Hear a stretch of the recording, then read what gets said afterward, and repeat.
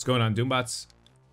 Today we're going to talk about Arena and the Arena store and the Arena credits and kind of why it's important. So for those unaware of these kind of games, Arena is a PvP-like game mode in which you will place a series of characters that you are working on, usually your strongest characters, but early on in the game, it's just going to be the characters you have for the most part, and you will fight against the teams that your opponents use. Now, unlike Marvel Strike Force, but similar to a lot of other games, I like to compare that because I know a lot of you guys play Marvel Strike Force, you don't have a separate Arena offense and Arena defense, which I think is truly phenomenal.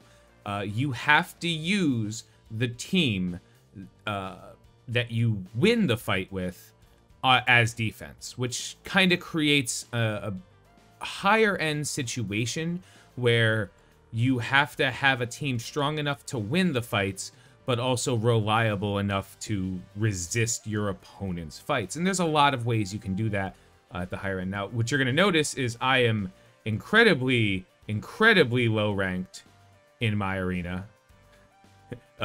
Hilariously low ranked in my Arena, and that is because I started playing this game a year ago, and then I stopped playing pseudo seriously, I'd say for about a year.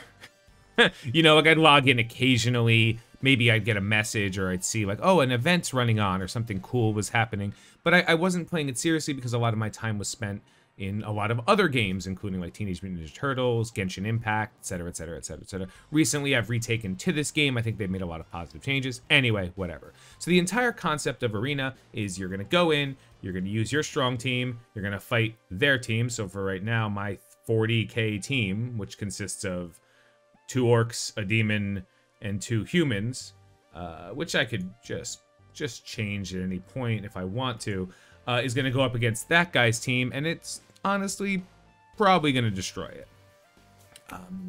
The idea is that you will fight higher and higher to get to the top of the quote-unquote ladder. At the top of the ladder, you get to stand on top and receive rewards. Just to show you a quick fight, I can go ahead and click auto because I'm so much higher power than this team that it's very unlikely I'm going to lose. Auto is a great feature. Just remember that if you use auto, you're saying that I'm so strong I'm gonna win, but it's gonna fight itself. They're gonna target whoever they want and do whatever. You can click auto and choose targets if you'd like, but it shouldn't be too much of an issue, and that's pretty much everything. So clearly I won this Arena fight. I went up in my Arena ranking, and that's it. Over time, more people will join the Arena, but it's very unlikely that your account is going to have this different people because your Arena shard or group is based on the people who started with you. So when you clear Arena, based on where you rank, which for me it's relatively low, as we said, you receive an amount of rewards. Let me see where I could find that. Right here, probably where it says rewards, right? You can catch what the rewards are. Now, no matter where you are, the rewards are always the same things, just not the same amounts. So the rewards are always Dracoins, the in-game currency of the game, and Gladiator Rubies or Arena credits that can be used in the Arena store. Not too big of a deal. So right now, I'm sitting down here in the lowly sad area. I'd like to be somewhere up here in the top area. That's very unlikely right now. I'm not spending enough money to catch up to the people who've been playing for the last year. But it is very likely that over time, with skill and with using the correct characters, I will be capable of pushing up. Now, one thing you can see is what the strongest people in your Arena are doing. So once I go here to show best, I can see that the #1 person in my Arena is this guy, which means this is the team he's using. Hey, look, legendary, really good character, and then 2 characters that have very good synergy with each other, Eric Shieldbreaker and Garrett.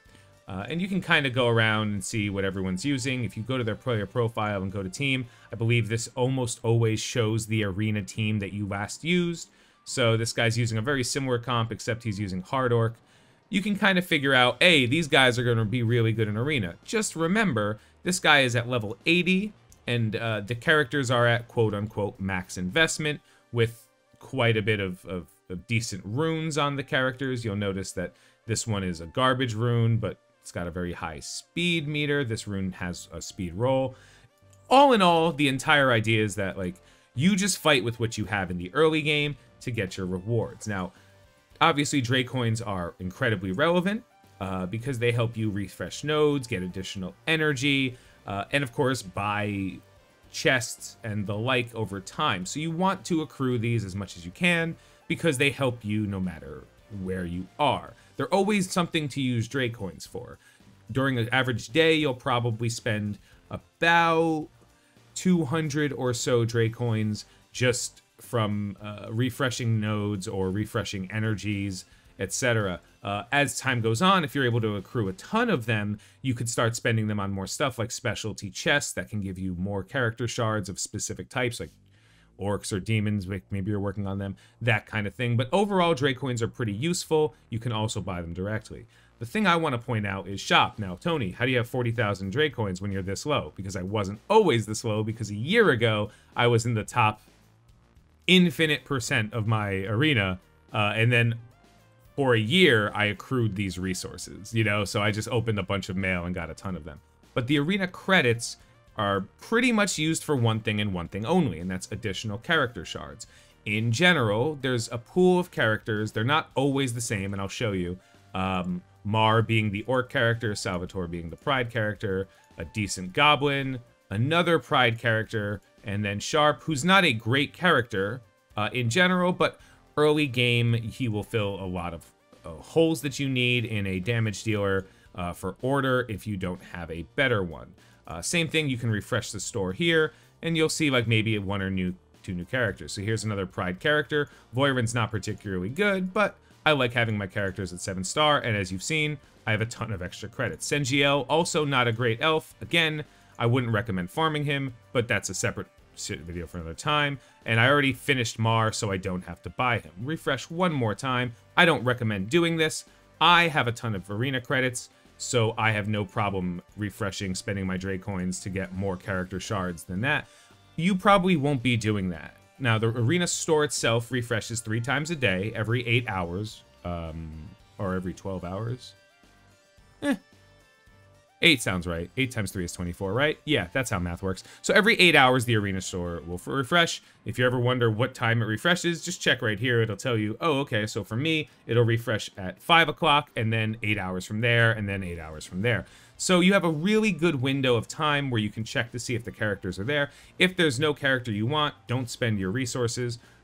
Wait until the next refresh, or if you happen to be buying or having an excess amount of Dracoins, do what I do, refresh them. I really feel uncomfortable refreshing anymore. I'll just wait another hour and 30 minutes, see what comes up, and then I might spend another 50 cores twice to, or 50 Dracoins, sorry, twice to do that. Now, Arena is weird. So no matter what happens, Arena will almost always be a showcase of spenders. That does not mean that a free-to-play or a casual spender couldn't get very high up in Arena. Sometimes there's a little bit of RNG involved. Sometimes there's a little bit of, you know, like planning involved. And more often than not, if you want a very high Arena rank, you might end up sacrificing something else along those lines, like access to characters for a tournament, or you know, inability to complete certain campaign nodes, or you just might make yourself weaker for other content in order to do this if you're not spending a ton of money. However, this is true, the more money you spend in the game, especially to not only get characters to max star, but to get the max investment on the character, to make sure you have the correct runes or artifacts on a character, it works itself out that way. That's pretty much everything for Arena. Arena is incredibly important in the early game. It becomes a little bit less and less important in the late game for you as a player. But as many of you guys are just starting the game now, just know that the earlier you start the game, you're starting with people who also started within a couple of weeks of you. So the strongest person in your Arena shard is not necessarily somebody who's been playing for 3, 4, 5, 6 years, which is ridiculous, but you know what I mean. It's somebody who's been playing for maybe a little bit longer than you, and they might have spent a little bit more than you to have access to things that you don't have. like maybe a character like Zera, where you could buy her immediately for like $100 or so. Other than that, that's Arena in a nutshell. Hopefully it was helpful. Comment below and let me know if there's anything specific you want to know about Arena. I can't give you teams because Arena shards are very unique. However, I do think that if you go with your orcs and humans early game start, you will see that a lot of other people are doing that. So it just becomes an issue of who has the right investment, who's stronger, and that's basically how Arena is always going to go. The strongest person is more likely going to win when all things are even. Have a good night, guys. Have a great day. I have been Tony Scungili, and I will catch you later.